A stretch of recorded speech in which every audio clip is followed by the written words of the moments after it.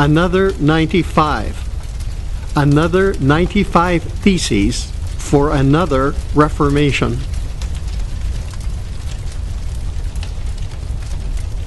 Thesis number 60. The fruit one bears is relative to the quality of relationship with Jesus Christ, not the quality of relationship with one's church. When most of us read a book, we forget more than we retain. Superior books are subject to purposeful abuse, critical phrases and sentences underlined, notes scribbled in the columns, question marks and exclamations, all indications of the reader's intent to dig out as much treasure as possible. And the reader returns year after year until the author's insights are fully screened and digested. Of the 95 theses, number 60 is the most critical. If you forget 1 to 59 and 61 to 95, it could be unfortunate, but not critical. But if the truth of 60 is missed, if you fail to realize the importance of relationship with your sin bearer, if relationship with others is nurtured more religiously than your relationship with Lord Jesus, your earthly Christianity and your entire eternity will be greatly impoverished. Guaranteed. Please give special consideration to thesis number 60. Lord Jesus had messages for the 7 churches which are in Asia, Revelation chapters 1 to 3. Most of them stinging and a few complimentary. Lord Jesus also had a message for each of us, but only those having ears to hear have the ability to hear.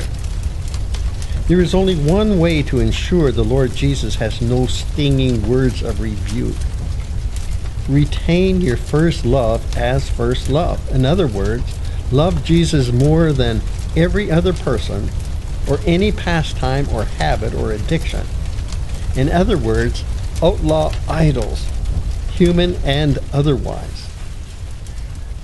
For many, the value of relationship with the Son of His love was greatest at conversion. Because of multiple strains of life and the deceitful glitter of the world and or religion, relationship has devalued. Christians live in dangerous times. Addictive smut is a few clicks away. Ever-present, well-disguised religions compete for our affection and allegiance. Evangelicals fellowship with evangelicals, the confused with the confused, and sit under the ministry of those who have swapped the lordship of Christ for ecclesiastical lords. Yes, we live in dangerous times. It has always been so throughout church history, but perhaps for us the level of danger is much elevated. We must stay close to stay protected. Straying from our shepherd is straying from protection. Straying from his protection is inviting calamity. Both the consistently faithful and the one who has foolishly wandered and wisely returned are overcomers. There is no concern for rebuke from the master, even though they will do dumb often. The Lord looks at the heart, and if he sees loyalty and effort, he is satisfied. In the letters to the 7, there is no reprimand for overcomers. Revelation has much to say about him who overcomes. Within the 7 churches were both the overcome and the overcomer. And of course, both are in our 21st century church, the one far outnumbering the other. It is so silly to be overcome when we can easily become an overcomer through repentance. The overcomer will never hear what many of the 7 churches heard. He will never hear, "Nevertheless, I have this against you." She will never hear, I will come to you quickly and remove your lampstand from its place unless you repent. He will never hear. You have a name that you are alive, but you are dead. She will never hear. I have not found your works perfect before God. He will never hear. Because you are lukewarm and neither cold nor hot, I will vomit you out of my mouth. She will never hear. That's the shame of your nakedness will not be revealed. That the shame of your nakedness will not be revealed. He will never hear. Anoint your eyes with eye salve, that you may see. Some may balk at the suggestion the Lord Jesus would speak to an evangelical in such a stern manner, yet he did say, as many as I love, I rebuke and chasten. Rebuke and chasten.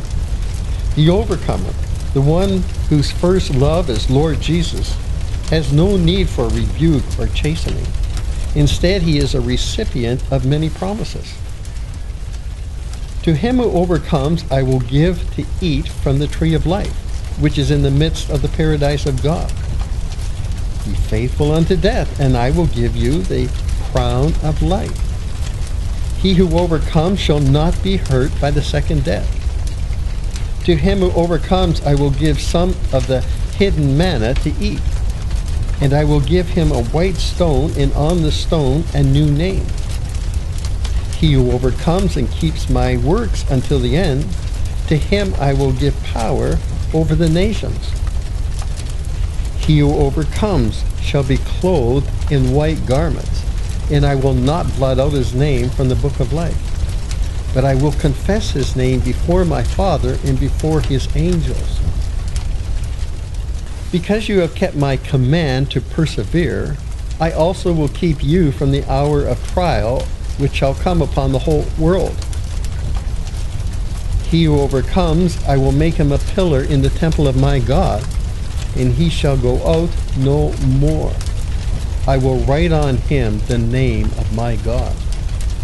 To him who overcomes, I will grant to sit with me on my throne. Obviously, it's imperative to understand what an overcomer is. The word overcome suggests a struggle against a formidable enemy. Resentment, unforgiveness, unbelief, envy, fear, lust, religion, pride, love of leisure, love of money, these are all formidable enemies that have successfully subdued most. An overcomer is the one who does not allow any person or any circumstance, good or bad, to pry him away from first love. An overcomer is the sheep contentedly feeding on pasture near the good shepherd. An overcomer is the one quick to repent. An overcomer is the branch firmly attached to the vine. There is much wrong with evangelicalism, etc. But if every evangelical simply bowed to the biblical truth of Theses number 60, not only would evangelicalism be greatly reformed, it would actually cease to be.